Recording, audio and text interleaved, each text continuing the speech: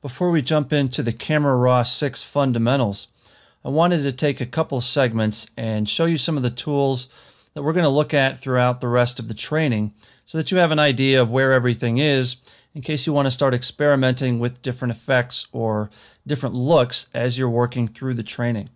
So in this first segment, we're going to talk about some of the different tone and color controls, and obviously we'll cover them in detail as we go through the training. But right now we're looking at the basic panel, and this is where we're going to set a baseline for our image corrections. Once we've got our crop in there and we've straightened things out, often what needs to happen is that we need to make corrections to the white balance settings. Many times, we're in a hurry and we use the auto white balance setting in our camera, and we need to make some changes to that. We have some ability here to make global contrast corrections. If we want to work on the shadow or highlight details, we can do that here.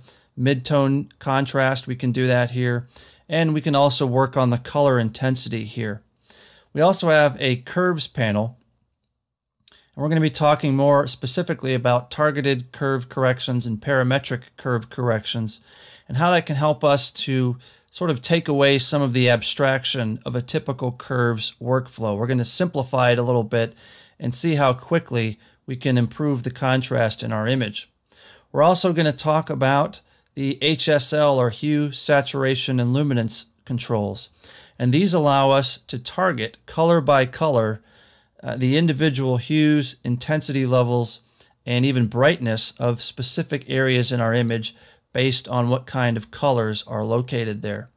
And also we're going to talk about things like split toning, which can help us to add a bit of color character to our black and white images. We also have some really impressive local correction tools, such as the adjustment brush. I'll go ahead and decrease this brush size a little bit.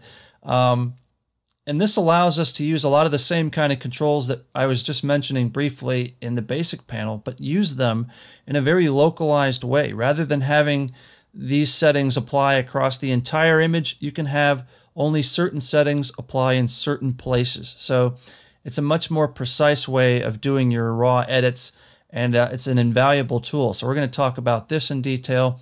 We're also going to talk about the graduated filter, which works on a similar principle but has a little bit different user interface and can be a little more quirky but also very helpful depending on which kind of photography you may have been doing. So we're going to talk about all these things in detail as we move through the training, but it's helpful, I think, just to know where everything is so that if you want to start being brave and experimenting a little bit, you can do that.